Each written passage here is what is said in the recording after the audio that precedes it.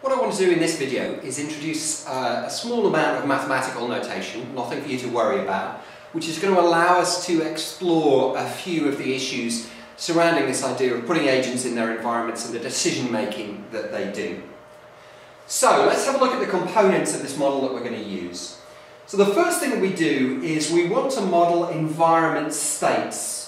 So the idea is we're going to have a set, big E here, which is going to be the set of all possible configurations of the environment. So if the environment was a computer program, then it's all possible configurations of the program's memory, for example.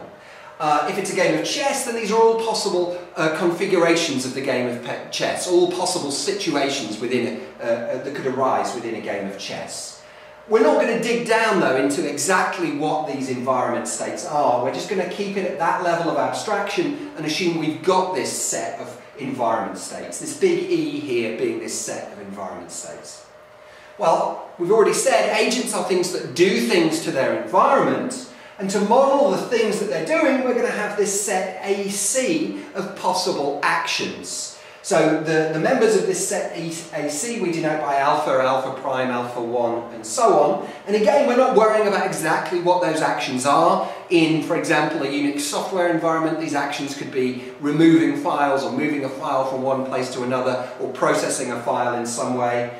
If the environment was a physical environment, then they could be actuator actions, the robot picking something up and moving it around, or maybe moving from one location to another, and so on. But we'll keep it abstract. We'll just assume there is this set AC of actions that our agent can perform. So E, all possible configurations of the environment, AC, the actions that our agent can do in this environment. So we earlier talked about the idea that an agent goes through this sense, decide, act loop, this continual loop of looking at its environment, deciding what to do, then performing that action which changes the environment in some way, then the agent observes its environment and decides what to do, and so on. So this leads naturally to the idea of a run. And a run, we use lowercase r to denote runs. Runs are just interleaved sequences of environment state action, environment state action, environment state action.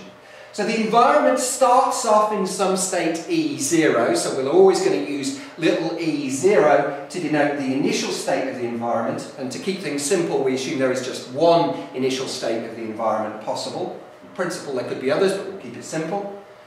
On the basis of that initial state, the agent looks at its environment and decides what to do. It chooses an action, in this case it chooses alpha 0, performs that action, and then we use this arrow to indicate that the state is transformed from one state to another.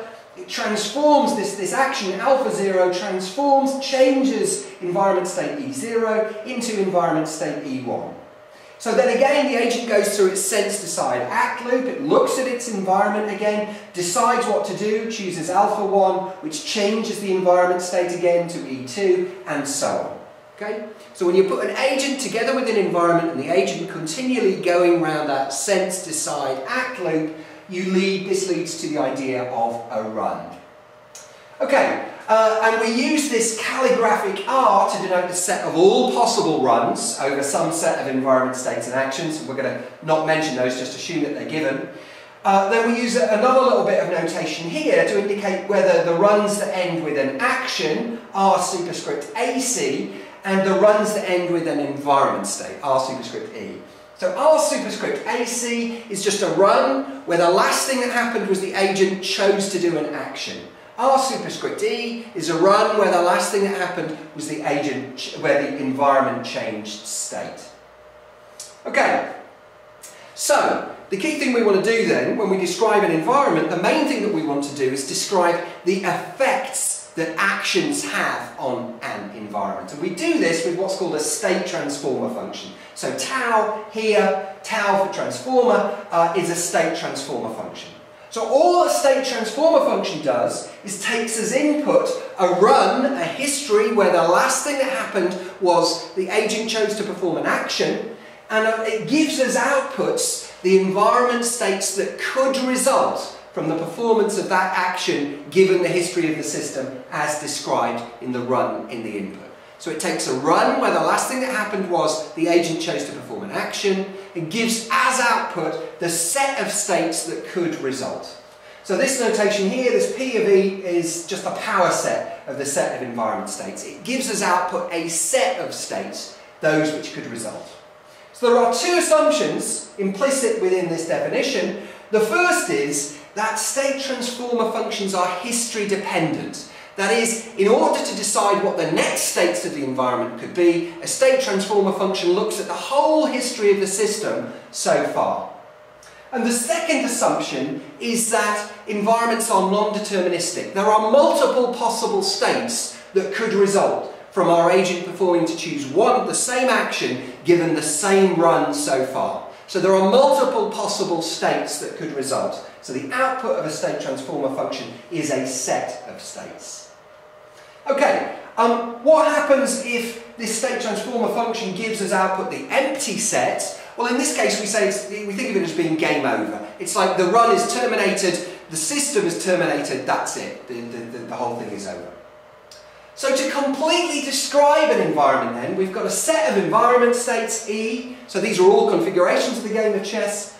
An initial environment state, E0, that's how the game of chess starts off. And then this state transformer function, tau, just says how the game of chess changes, how the configuration of the chessboard changes as a result of people performing moves. So that's those three components, the set of environment states, the initial state, the state transformer function. That's all we need to describe an environment.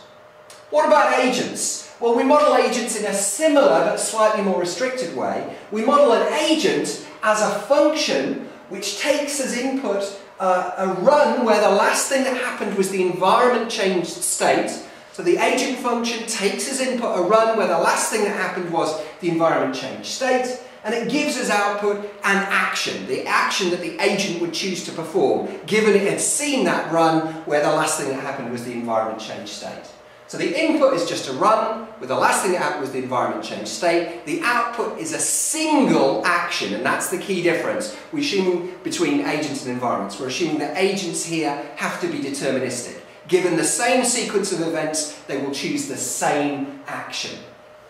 So that's how we model an agent. So this isn't telling you how agents go about making that decision. It's just saying in each possible situation that could arise, each possible history of the system that could arise, this is what our agent would choose to do. So we just model it at that very, very abstract level. So that's the basic model of agents and environments. When we talk about a system, then we're talking about an agent together with an environment. Okay? We talk about a system as being an agent together with an environment. And when you put an agent in an environment, it will generate a set of runs. These are all the possible runs that could occur if this agent is placed in this environment. There's more than one possible run that could occur because our environments are assumed to be non-deterministic. For the same action that an agent chooses to perform, there are multiple possible outcomes and hence multiple possible runs. So we use this notation R of AG and ENV to denote the set of possible runs of our agent in the environment.